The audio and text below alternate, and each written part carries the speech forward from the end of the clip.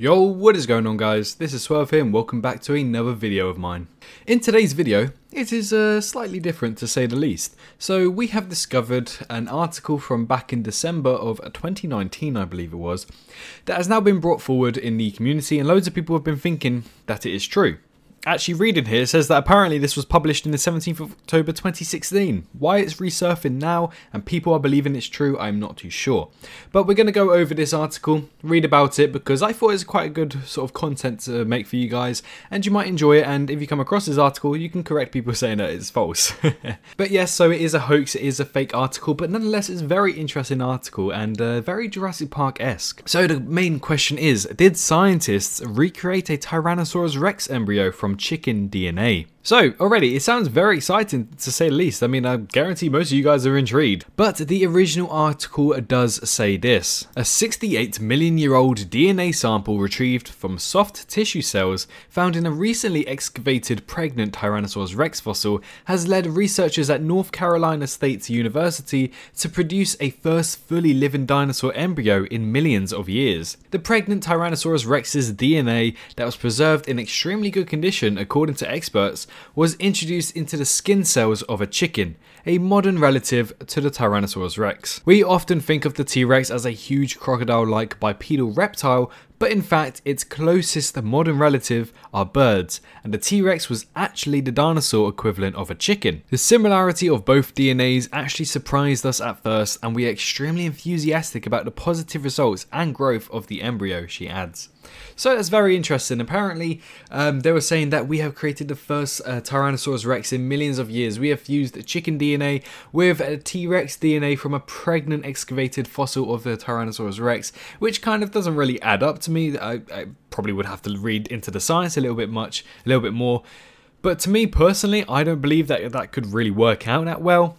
However, nonetheless, apparently they state that they did it. But this is what the origin of the source and proving if it is fake or not does say about it.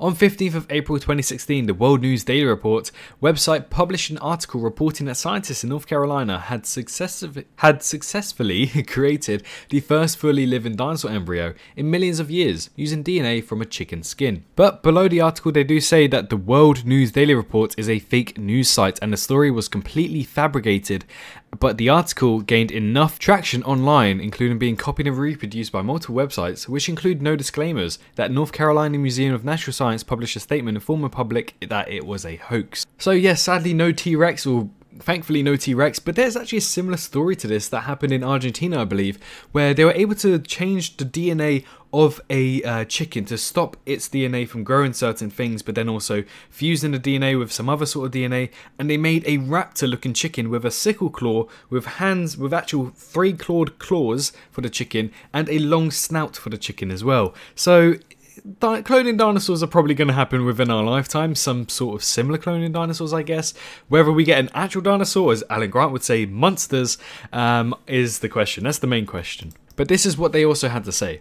A recent news story falsely reports an account of a recreation of a Tyrannosaurus Rex embryo in a paleontology research lab in the North Carolina Museum of Natural Sciences. This story is a complete fabrication, and the persons cited in the report are, as far as we can tell, made up. For accurate information regarding dinosaur DNA research, please check out this blog post, and they leave a link. WNDR typically attaches unrelated images to fictional clickbait headlines, probably what I'm doing in this video as well, to generate traffic from social media shares.